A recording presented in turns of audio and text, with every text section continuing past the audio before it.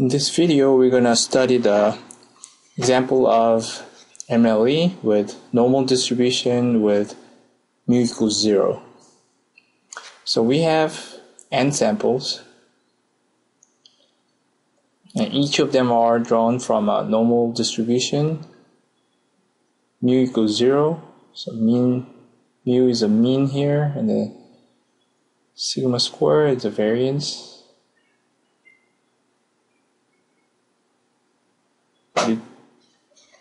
We'll use a variance, we'll use a theta as a variance,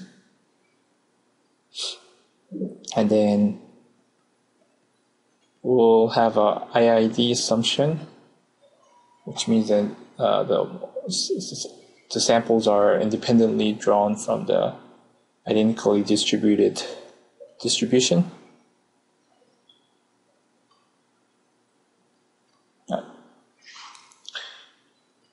First, we'll set the row of x sub I given theta, and this follows a normal distribution with a mean equals 0. So you can have 1 over square root of 2 pi theta times exponent of negative x sub I squared over 2 theta.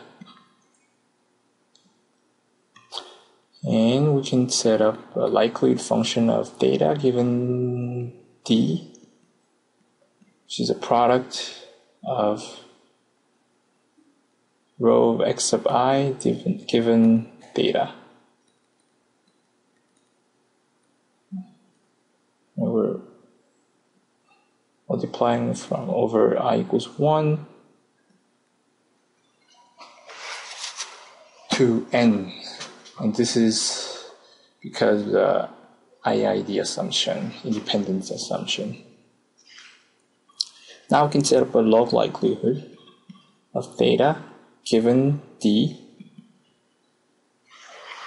and this is a sum of natural log of rho x sub I given theta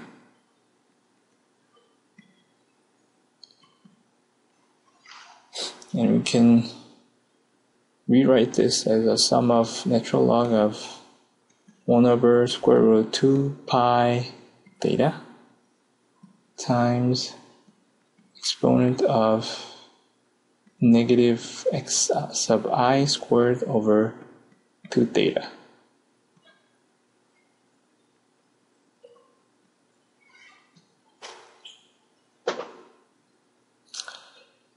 And this can be simplified as follows. Sum of natural log of 1 over square root of 2 pi theta minus x sub I squared over 2 theta is equal to negative n natural log of square root 2 pi theta. So this n factor is there because this first term is independent of I. So we can just simply simplify this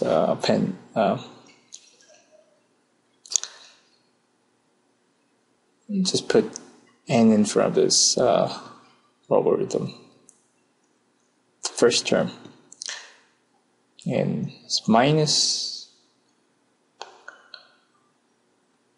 1 over 2 theta summing over x sub I squared,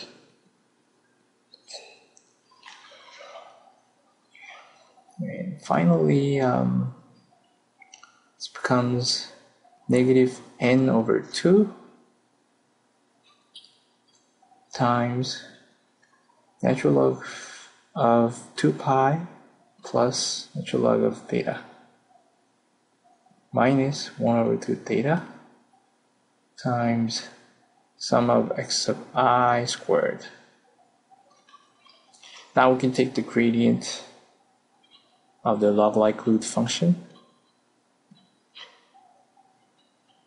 and set it to 0 to find the extremum. And if you take the derivative of log n, natural log of 2 pi, this becomes 0, so we have negative n over 2, 2 pi, 2 theta, plus 1 over 2 theta squared, so negative factor cancels out, times sum of x sub I squared equals 0. Now this becomes negative n. We multiply both sides by theta squared, and the first term becomes n theta over 2 plus 1 over 2 summing over x sub I squared. Then 2 cancels out denominators. Finally, we have maximum likelihood estimate of theta equals 1 over n times sum of x sub I squared.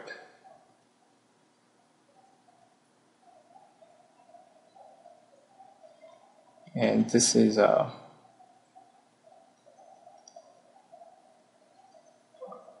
MLE of variance, maximum likelihood estimate of variance.